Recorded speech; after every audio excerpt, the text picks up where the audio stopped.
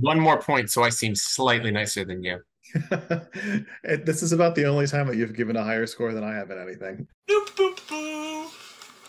Bloop, doop, doo. Bloop, doop, da, Hey there, all you crazy cats and critters, and welcome back to another Michael video. Thank you for being here, folks. Today, we are doing another video game review of one of my all-time favorites, Earthbound. I think we should just jump right in. We figure most people know this game, but as this is fairly easily available on GBA, it's on one of the Game Boys, and it's also available on Switch. We want to keep this mostly spoiler-free in case there's somebody who hasn't played this. They can maybe decide if they want to or not. It's on the Virtual Console. I did not play it on that. I played it on original hardware with the Game Genie because this game is hard and I cheated a little bit, but not too much. Let's start by talking about the story. We both gave this all fives in the story category. Okay, we didn't give it all fives, but pretty close to all fives in the story category. But I think what's interesting about this game is that the story is not actually that important, I don't think. I think it's more about like the vibes, as cheesy as it is to say that, but this game is kind of all about the vibes and how everything makes you feel. It's a pretty standard story. You collect the things so you can beat the big bad, but it's sort of like the way that the story unfolds and all of the heart that's in it that's important. Yeah, I think that this story sort of gives truth to the lie of the idea of substance over style, because the substance, like you said, is similar to many games. If you replace this game's collect it with Pokemon badges, it's really not that different, except the stakes are much higher because in Pokemon you're not saving the world like you are here. But I think what makes this story so special is more in the way that it's told and in the way that the characters and the setting are all simultaneously a little absurd and yet understated. You know, they really take the silent protagonist idea and multiply it, and yet each character feels real. Even though there's so little dialogue, there's so much heart in each character.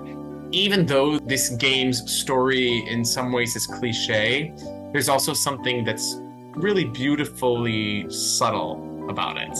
And I think there's certain times that a cliche can be comforting. Like, I know what's going on here, and it's sort of nice to not expect big, huge, dramatic twists in the story. It's warm, it's kind of comforting, but it's also really, like, charming and witty and funny. And really, there are big, dramatic twists in the story. I don't want to give any spoilers, but the things that happen to these characters are not things that happen to characters in other JRPGs. Death is often used in more well-known JRPGs, such as Final Fantasy VII, as a way of really heightening the drama.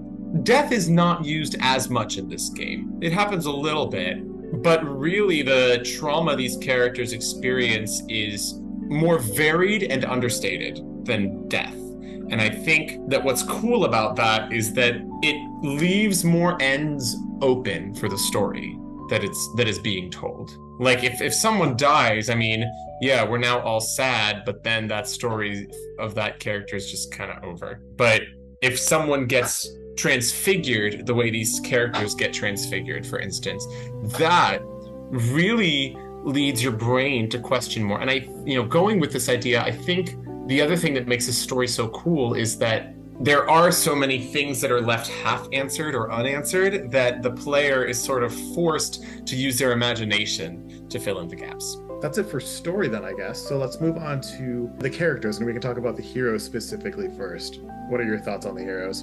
I really like that the heroes are all silent protagonists. I don't normally like silent protagonists in games, but in this one, I think it works in the game's favor because it leaves things open for the player to have all the reactions that the characters should be having. There are so many moments in this game where something jaw-dropping happens, and you're expecting the protagonists, because it's a Japanese game, to have some kind of anime reaction like, "What? That's crazy!" And they just sort of stand there.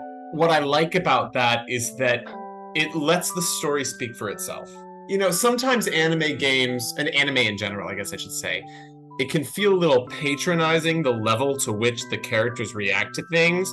Like, I really don't need your eyeballs to literally be bigger than your head to know that something's shocking. I heard you when you did the thing. I saw it. I was watching. I was paying attention. I'm okay. And I love that about these games because I feel like I'm more part of the story. I mean, there's something that happens in the final boss battle that I don't want to give away, but anyone who's played this game probably knows exactly what I mean when I say that it makes you feel directly involved.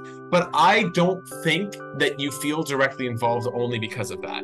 I think it's because the whole time the game has kind of subtly been stringing you along. Ness never has any lines, so he's a textbook silent protagonist. Paula, Jeff, and Pooh all occasionally have some lines, but they're still functionally silent protagonists. And usually those lines are just like when they meet the party. Like when Pooh meets the party, he's like, "Hello, I'm joining your quest." And that's Right, and aren't they like information giving lines more than emotional lines? yes. Paula does have a few more emotional lines. Like when you meet her, she's like, "I knew I would meet you," type of thing. And she goes on a little tiny speech about that. After that introduction to her character, we don't really hear a lot of her speaking about it until the ending credits, when she does have some more specific things to say. Getting specifically into the characters here, I love Ness. I love that he feels so ordinary, despite the fact that, you know, he has psychic powers and that's really cool. And each of the characters, even though they feel distinct, somehow also feel that ordinary. Even Pooh, who feels, I guess, the most, for lack of a better word, exotic. You know, in Pooh's part of the world, Pooh's just a guy. You know, like he's just learning the meditation thing. He's just doing the stuff. The only character I think I struggle with a little bit, and I gave her a higher grade than I probably should, is Paula. Only because she does feel like she doesn't have as many relationships as the other ones do, or maybe not as many. Maybe the better way of saying it is her relationships, they're less of a driving factor in her story. Ness is like silent protagonist, but also like everyman in a way, which is a silent protagonist usually is the everyman type character in some way. But even in battle mechanics, Ness has the strongest physical attack for most of the game, and then has an attack spell, then everything else is like supportive healing spells. So he sort of like does everything, but then when Pooh shows up, Pooh also does everything slightly better than Ness. Pooh's attack is higher, Pooh's got almost as much magic attack as Paula. Like Paula has one spell that Pooh doesn't have. And then Pooh also has really good healing spells. It's sort of like Ness kind of gets left behind for a little bit of the game. But then when you find all the things that you need to find throughout the game, Ness bumps up to then being the most powerful of them. And I think that's actually kind of cool, and how the gameplay fits into telling the story in that way. With most of the characters, we know who they are based on what other people say about them, but basically the only thing we hear anyone say about Paula is that she's like this perfect little girl. Yeah, I think that Paula suffers from some of the same problems that many female characters in this era of console role-playing games suffer from. Either they're the, you know, perfect female warrior who has no problems at all and is just good at everything, which Paula has a little bit, or they are the token, which, like the Nina in Breath of Fire. They don't really have much personality beyond being female characters. In case anyone wants to push back on Nina, yeah, Nina is really boring and has no personality in the first game, but in the rest of them, she has really strong personalities. But your point is still like token female, yeah. I really like the villains in this game. There aren't many main villains, but the ones who are there are excellent. I like Gygus as a villain. He's kind of the archetype of evil. He doesn't really have much of a character beyond evil. I just love his character design and how alien he feels. Sometimes I really hate the villain that is just like the unknowable evil presence. But sometimes it really works. I gave Gygus 4 out of 5. The reasoning for that is just that, like, I wanted a little bit more direct interaction with Gygus earlier in the game. to like give us more of a teaser to who Gygas was. We only really hear who Gygas is from the people who work for Gygas. It's still not enough for me to dislike the character as a villain. I still think he's great. And I love Pokey because Pokey is the type of villain we all know. I mean, everybody has a Pokey in their life. It's the same reason why I like the protagonists, because so much of this world feels so real, and not just because there are cars and telephones, but because the character flaws you're seeing are character flaws we all know way too well. And because Pokey was generated by the same forces that we know real-life Pokeys are generated by, and he's appalling to the very end. Even in the moments when he is made more sympathetic by the very end, you still, like, don't really want to sympathize with him because he brought it upon himself. He's just the villain that you love to hate. Yeah, I think Pokey is great because, like a lot of the best written villains, he's not evil for evil's sake. Like, he's not just doing this because it's fun or something, but also the reasons that he is evil don't excuse his evil, they just explain it. Pokey's parents are terrible. They're really, really bad parents. They're abusive physically and emotionally and verbally, and they're obsessed with money and stature and status and things like that. Part of that then has rubbed off onto Pokey, who sees that Ness, the boy next door, is much more well-liked by everybody, and so then decides that he will do whatever he can to get a one-up on Ness. And he will stoop to some very low lows to get there. I feel like a lot of our real-life villains in current day life are basically that. You could maybe forgive him near the beginning of the game, but he helps out the baddies quite a lot, to the point where by the end you're like, Pokey, you could have stopped this. I don't care about your trauma. I don't care who didn't teach you not to do this. You're a rational human being and you could have done something and you didn't. And I think, like, case in point, like, Picky didn't. You know, Pokey's brother Picky is not a bad guy. The NPCs are sort of where this game's writing shines, because all of the NPCs, even down to like the simplest, like old lady walking in the street, they all have such personalities to them. It's often kind of weird writing, like it's weird for the sake of being funny often, but I don't mind in this game because it just like adds to the general weird atmosphere of the game. So I need like specific NPCs. The ones that I really wanted to highlight are Ness's immediate family. Ness has a younger sister named Tracy who's fine. Like, I don't really have any huge problems with her. She's a little weird, but again, the game is weird. But Ness's parents are kind of amazing. It's sort of unclear what the relationship between Ness's mom and Ness's dad is. And I think that's great. You never see Ness's dad. You only ever talk to him on the phone. And he's very supportive, but then occasionally has like a little dig about Ness's mom, saying like, oh, you like to work too hard just like your mother, but I don't think it's good to work too hard.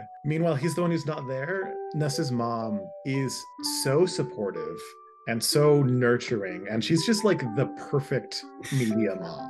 What I like about all the characters, really, is that the good guys are all lovable, even though they still have flaws that are inexcusable. Like, Ness's dad is supportive, but it's still not okay that he's so absent from his kid's life. And there's no good excuse for that. And the game doesn't beat you over the head with that either. Like, we don't have a huge emotional monologue from Ness about how much he wishes his dad was here. Again, I really feel like the game makers respect me as a player to let me do that work on my own, if I want to. And yeah, like how many people who have played this game can relate to an absent parent? Like an absent parent who, yeah, loves you and will tell you that, but they're not there. Right, and I think what makes this game work when some other games that have had a modern setting don't work as well, it's not demanding that I feel a certain way about anything. It's like, here's the circumstances, and yeah, we made it purposefully really real, but that's all we're gonna give you. I just want to say that Buzz Buzz is great, and we can't really say why Buzz Buzz is so great without giving it away. But Dr. Andonuts is a really interesting character. Dr. Andonuts is Jeff's dad, who is also kind of estranged. And when Jeff meets Dr. Andonuts, after however long they've been apart, Dr. Andonuts doesn't recognize him. He's like, who are you? oh, you're my son? Oh, you've gotten so big. And Jeff just has to deal with this. Tony is Jeff's roommate at the boarding school, and they have a very close relationship. At first, it's like lightly hinted that it's more than just they're very good friends. But then as the game goes on, you get like more and more. Like he'll call you on the phone and be like, hey, how's Jeff doing? I just miss him so much. You get a letter from Tony at the very end of the game. And it is so very blatant that at least Tony has some very strong feelings for Jeff. We don't know if Jeff reciprocates them. Normally, I dig on games when they don't just make queer relationships blatant. But I think it actually works in this game's favor because, first of all, they're underage. And not just, 16. I read all these characters as like 10 to 12. I teach elementary school. I wouldn't want to hear that my 10-year-olds are dating each other. But that is right around the age when you start to maybe have some of those feelings if you haven't already. Then we get into like one of the big tricky spots of this game, which are the points of diversity and gender balance, which are tricky spots in most of the games that we've covered, basically all of the games that we've covered on this channel. To me, it's always like, how do you feel about it comparing it to par for the course versus where we could be and where we should be at this time versus how we feel about this now. So it's always sort of a tricky thing. But when it comes to gender, every single female character in this game is wearing a dress or a skirt. Also, with the exception of Paula, every female character is there because she's directly related to a male character. We do have various like secretaries and stuff who have minimally important roles. There's Venus, the singer Venus, and there's the money grubbing director of the theater that Venus sings at. Still, they're the most stereotypical female roles. Yeah, and I'll give you the director and Venus, but I won't give you the secretaries because they're related to the male employers, even if they're not, family. I will also give this game a bit of a similar pass to other games regarding diversity in general, because at this time, the general populace wasn't as educated on issues of diversity as most of us are today. Also, it's worth noting that Japan, where this game was made, is far less racially and ethnically diverse than, say, America. But I'm still not willing to give it a pass on gender equity. Because you know what? Japan has the ladies. But also, this game essentially takes place in the US. There's the black and brown people. So there are a couple black and brown NPCs who just wander around the town. So we know they exist, but none of them have names. None of them have important roles.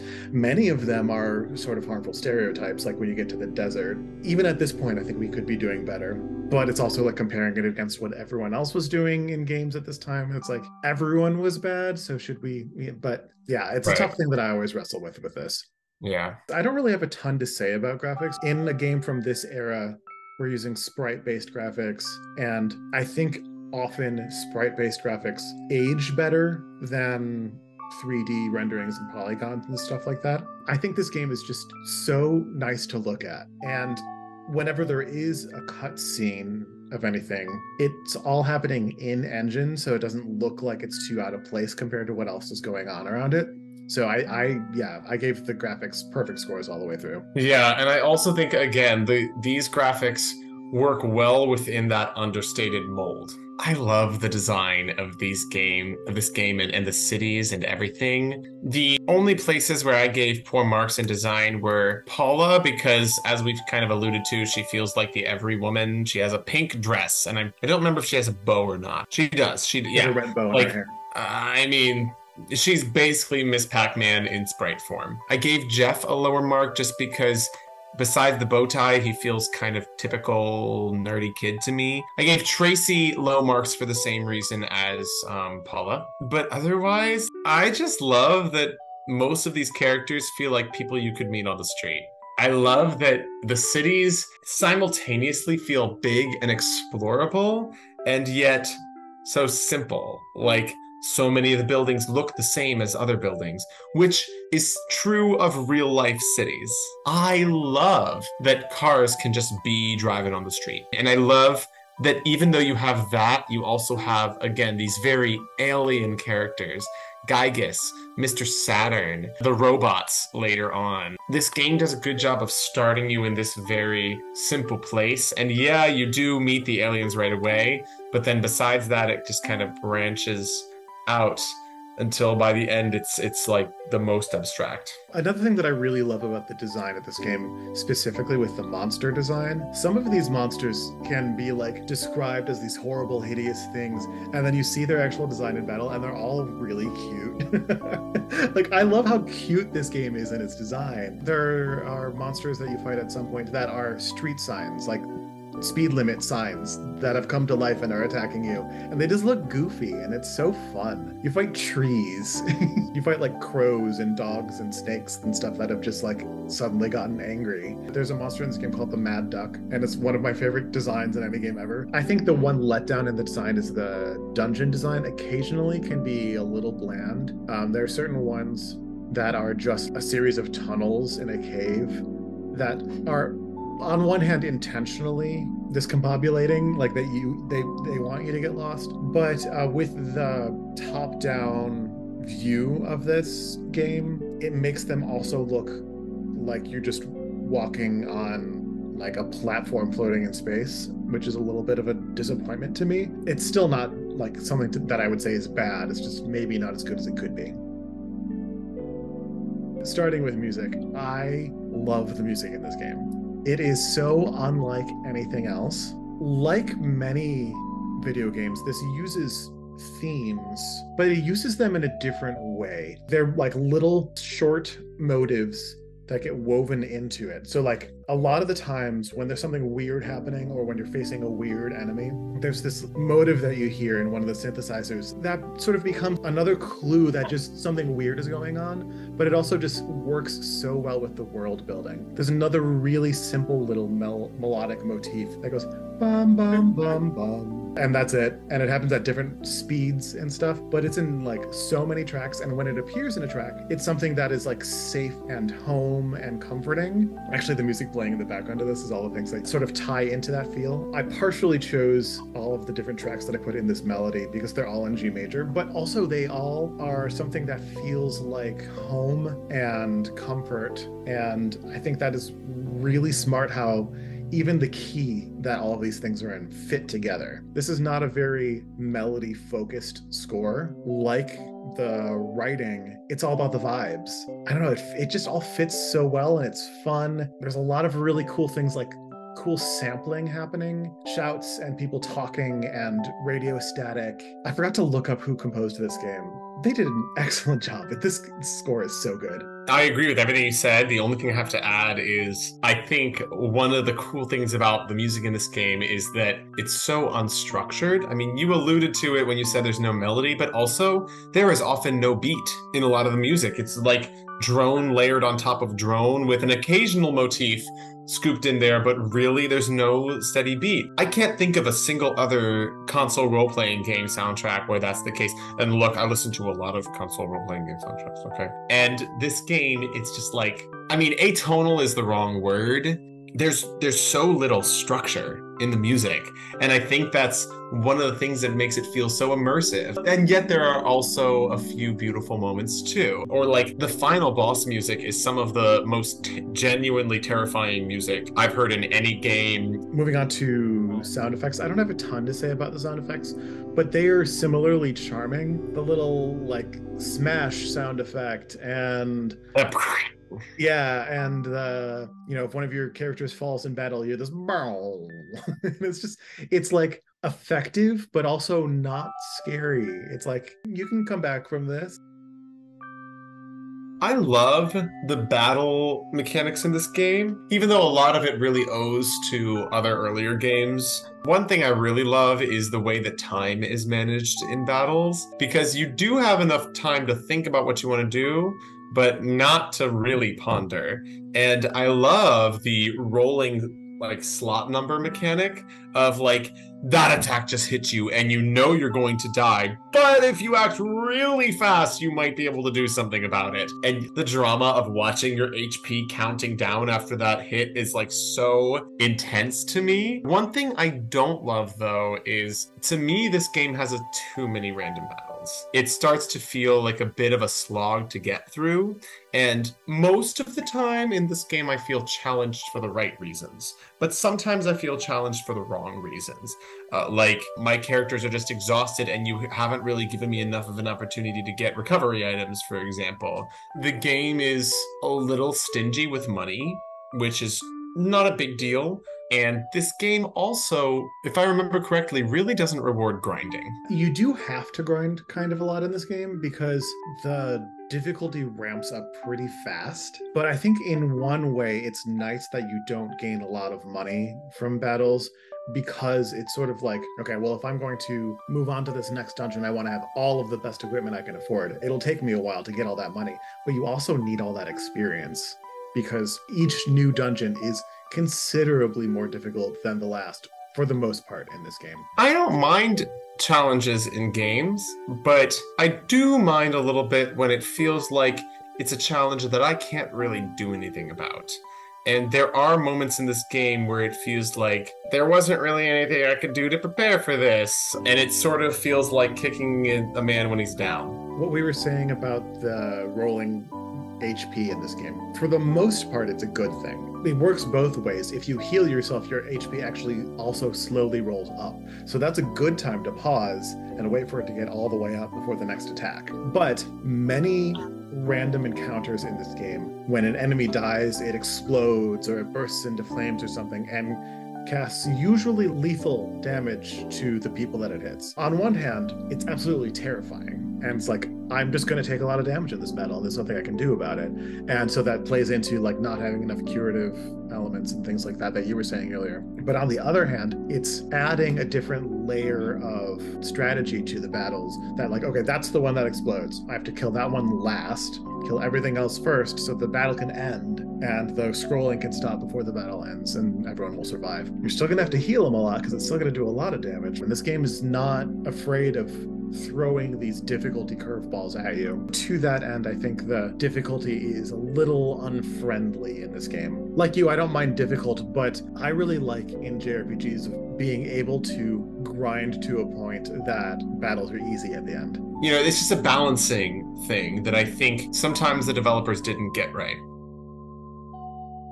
Our points when we were going through everything gave this game a score of 90%. I thought this game deserved a 94%. Ramin thought the game deserved a 95%. By those powers combined, this game is Captain Planet and gets a score of 93%, which I think is about spot on.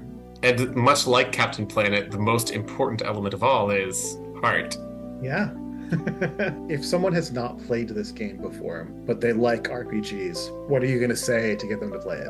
This game is unlike almost any other RPG you will probably play. And having played RPGs, you probably know enough to get through it successfully, but there are still plenty of curveballs. Yeah, I think one of the most satisfying and exciting things about this game is what it does with the narrative that is sort of a tropey narrative, but the way it works in this game it's really satisfying. This is where the game is compared to other games that we've reviewed. I know I keep using the word understated, but I've played video games all my life, and I am a ripe 35 years old. What I've noticed is the trend has, in these kinds of games, in console role-playing games, generally has been bigger, louder, more colorful, sexier, more violent, and that's fine. I can't sit here and pretend that I don't like a good colorful graphic or like a good explosive combat. But when I think about games like Earthbound, it does make me a little nostalgic in a sad way.